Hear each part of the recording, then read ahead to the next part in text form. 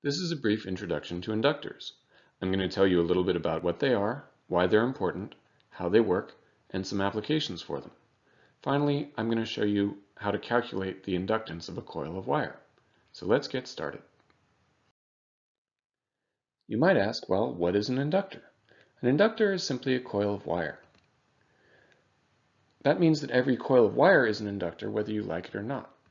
Sometimes we build inductors intentionally and use them in our circuits for some of their properties. But other times we have coils of wire in electronic devices and they act like inductors even though we might not want them to. This is true especially in electric motors, and we'll talk about that a little bit later on. So you might ask, well, why are inductors important? If it's just a coil of wire, why do we care about that? Well, the most important factor about inductors is that they allow low frequency signals to pass through them, but they block out high frequencies. And this can be very useful in a number of applications. In order to understand how inductors work, we have to understand what happens when current flows through a wire. Imagine that you have a single wire, and you push a little bit of electricity through it. This electricity moving through the wire creates a magnetic field around that wire. So electricity going through wire creates magnetism. It turns out that the reverse is true as well. A changing magnetic field will create electricity in a wire. So if you had a second wire lying next to your first one, and that second wire experienced the magnetic field from the first one, that would cause a current to flow through the second wire. This current would in turn create its own magnetic field, and if there was another wire lying next to your first two, it would experience the field from the second wire, which would create a current in the third wire, which would create another magnetic field, and so on. So if you had more wires lying parallel, they would undergo the same phenomenon. So what this means is that when electricity starts moving through one wire, and there are parallel wires lying next to it, the electricity moving through the first wire essentially has to drag along the electricity in the second wire. And so if you just have two wires lying next to each other, it's harder to get electricity to move through the first wire than it would be if that first wire was by itself, because when you have two wires, that electricity moving through the first one has to drag along the electricity in the second wire. And by the same token, if you have three wires and you try and get the electricity moving through the first one, it has to drag along the electricity in the second one and the third one.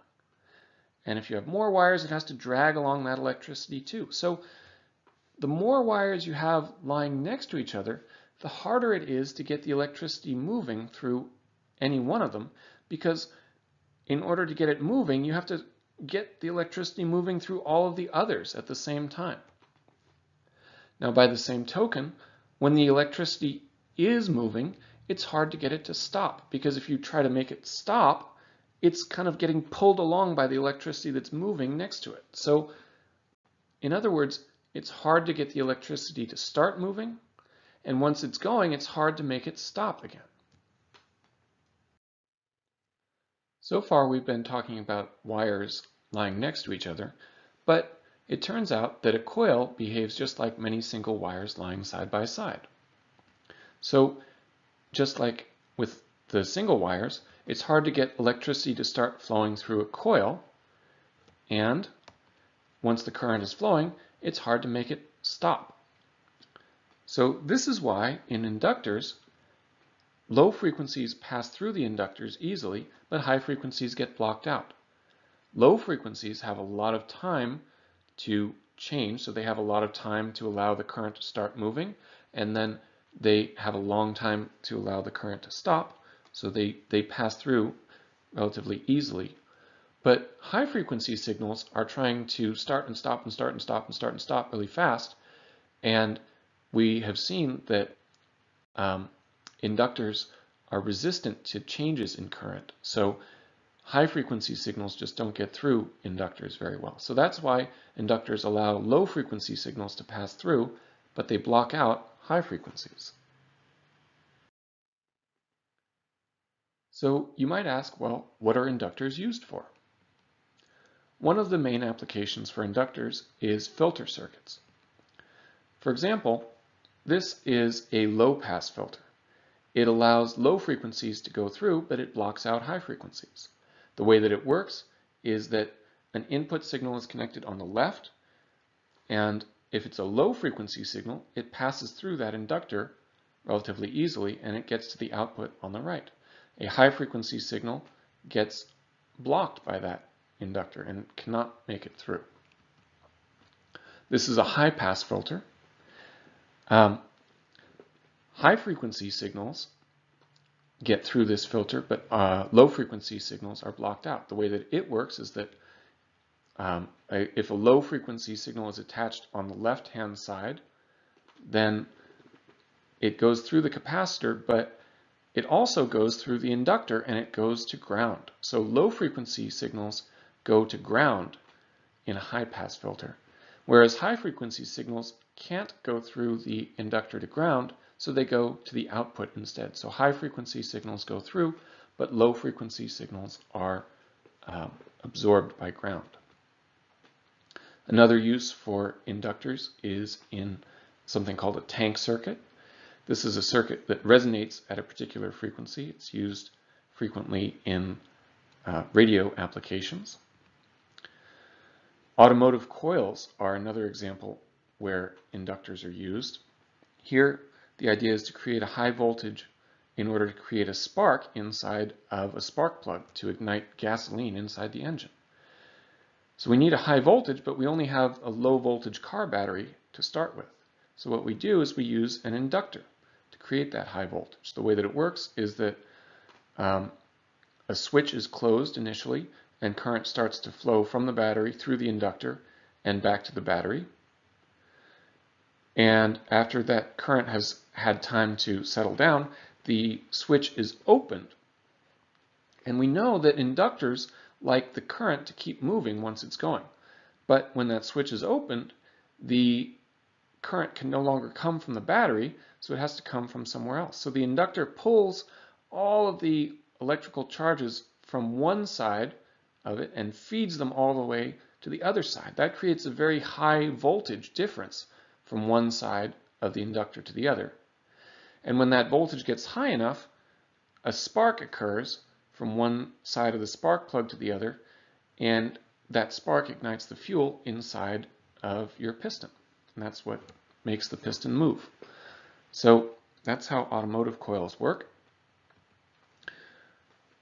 Inductors are also found inside of electric motors. Now this is one of those places where we might not want something to behave like an inductor, but we have a coil of wire and all coils are inductors whether we like it or not. So we just saw that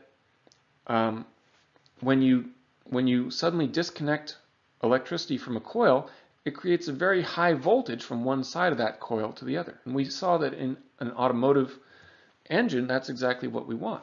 But in an electric motor, we're doing the same thing, so we get the same result. We're often powering and disconnecting the electricity from these coils quite a bit. And when we do that, it creates the same high voltage that we saw inside of the automotive coil for the same reason. So we're getting these high voltages inside of this electric motor, and sometimes that's a bad thing. High voltages can damage electric circuits that are connected to these motors if we don't deal with them appropriately. So we need to understand that these voltages are occurring so that we can handle them. Now that we've seen some uses for inductors and some of the consequences of having inductors where we don't want them, you might want to know how to figure out how much inductance a coil of wire has so you can tell how much it's going to affect your circuit. So this is a formula that you can use to calculate the inductance of a coil. The formula says that the inductance is N squared times A divided by little l, all multiplied by some constants, where N is the number of turns in your coil, A is the cross-sectional area, and L is the length of your coil. So we can see that in this equation, the number of turns plays the most important role because that gets squared. And then the cross-sectional area is there. So if you have a bigger cross-sectional area, you're going to end up with more inductance. Now, the inductance is divided by the length of your coil. So to kind of understand what's happening there, imagine that you have two coils that each have 10 turns in them. One is an inch long and the other one is 2 inches long. Right? They've got the same number of turns, but one of them, the turns are much closer together. So when the coils of wire, when the wires are closer to each other, they're going to have a greater effect on each other, so they're going to have more inductance. So the longer your coil is, the more spacing you're going to have, so the less inductance you're going to end up with. So that's why the length actually decreases the inductance. So now we've learned a little bit about inductors. Let's review a few of the things that we've discussed. So an inductor is just a coil of wire, and every coil of wire is an inductor, whether you like it or not. Low frequency signals pass through inductors, but high frequency signals are absorbed by them. Inductors can be used in filters, tank circuits, coils, motors, and many other applications as well. And finally, the inductance of a coil of wire can be calculated with the formula n squared times A divided by little l, all multiplied by some constants. So that's a brief introduction to inductors. I hope you've learned something useful.